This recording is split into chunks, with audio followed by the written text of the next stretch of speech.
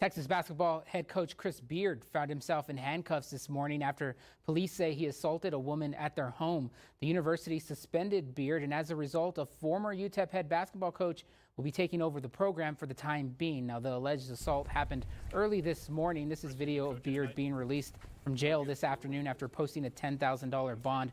Beard is charged with assault of a family household member. That's a third-degree felony. The Austin American-Statesman reports the victim was Beard's fiancée. Now, according to the report, she called 911 and told police that during an argument, Beard allegedly strangled her and also bit her.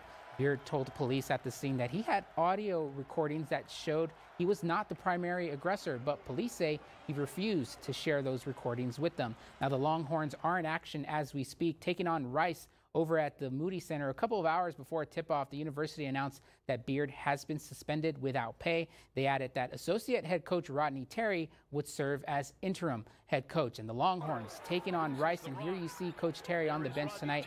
Terry, again, was the former head coach for the UTEP Miners for 3 seasons from 2018 to 2021. Prior to that, he was the head coach at Fresno State. And right now, the game's still in the first half with Texas trailing Rice 17-11. Beard, currently in his second season at Texas, he has the Longhorns ranked 7th in the country right now with a record of 7-1. One of those wins against UTEP in the first game of the season. The Beard's hiring at Texas is what led to Terry leaving UTEP and then head coach Joe Golding coming to El Paso.